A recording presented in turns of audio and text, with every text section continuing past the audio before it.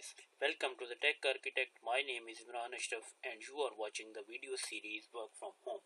If you are working from home, then there are some free tools and software which can maximize your productivity. In my previous video, I have discussed few companies who are offering few services for work from home, and in this video I will show you the tools available for specific purposes for tasks. So if we talk about the communications, there are a number of work collaboration communication tools available for free, including Slack, Discord, Workspace by Facebook, Microsoft Teams, and Basecamp. All of these are also available with paid plans, of course, but offer basic free packages with some limitations that might not be a problem for most users. For communication, you can see here we have two options: Slack and Google Hangouts. So Slack is among the most popular work collaboration tools around today. While helps it typically helps co-workers across different locations collaborate effectively. It will come in particularly handy with every individual member of the team is in separate locations. Slack lets you have individual chats with co-workers, create group for particular sections or topics within your team, and also maintain message history. The free version has limitations in terms of searchable message history and a number of apps you can link to your Slack team. Despite this, it is a functional feature filled option to ensure that you stay online and connected even away from the office.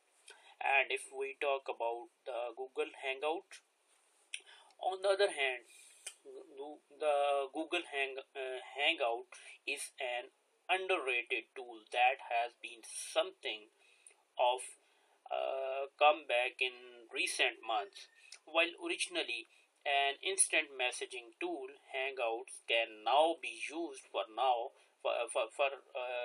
not just text messages but also for group video calls.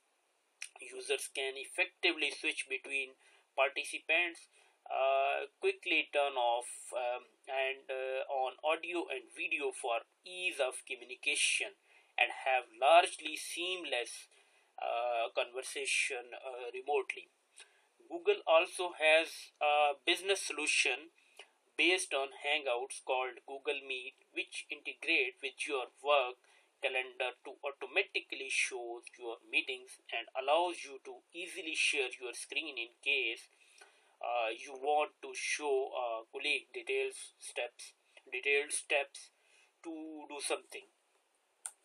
So if we talk about the work list and projects, so nothing help in keeping track of your task like to-do list. There are a number of tools that you let you keep lists or work logs, which can be shared with team members, and so everyone has visibility of the task at hand. So we will talk about here Trello. Trello allows us to manage particular projects, keep track of them through the processes, and add comments or collaborators on these where necessary. Trello's visual interface and drag and drop functionality helps make project management easier. The next one is Google Keep. On the other hand, let us create a specific list, take notes with the pictures and audio clips, and share them with co-workers when needed.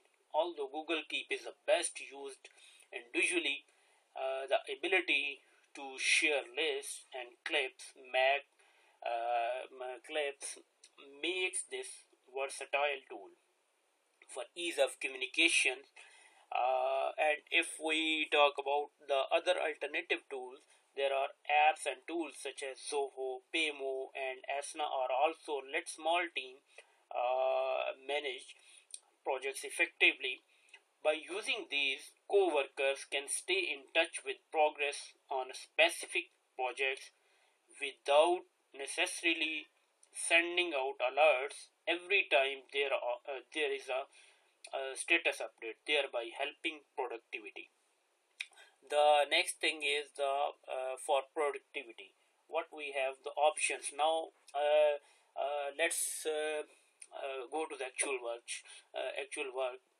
If you are in a corporate role, there is a good chance that you will need to work with documents, worksheets, and presentations.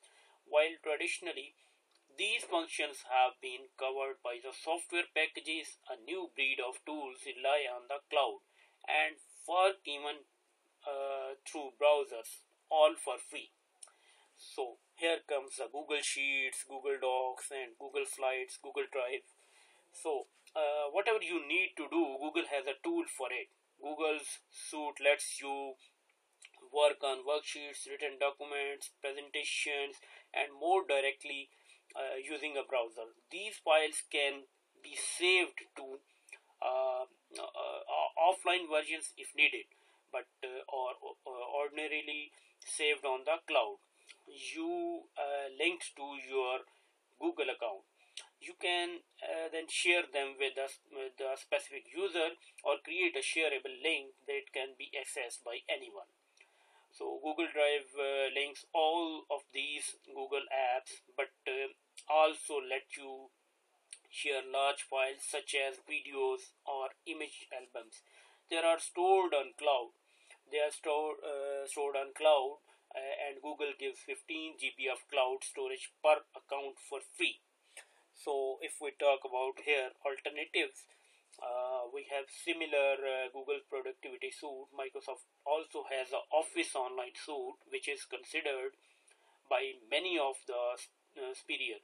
The familiarity of Microsoft Suite is traditional desktop apps such as Word, Excel, and PowerPoint makes this an excellent. Zoho Docs also offers a similar level of quality. So, if we talk about the access resources from Office while you are at home, sometimes your data is at in file share, which is located in Office, and you are not carrying with in your laptop. So, for this purpose, you need to connect to your Office with the help of VPN. There are two types. There are two types. One is open source, and one is Microsoft, which is paid service. Of course, open source server is OpenVPN. You can deploy your IT team, of course, deploy, and you can ask them login and password credentials to connect to your Office, and you can access these resources locally. And the other option is Microsoft VPN, which is a remote access dial-up. So both of these two options are available to connect to your Office to access the resources locally on your laptop. So guys, this was all about the work from home options, tools and softwares. So thank you for watching, and bye for now.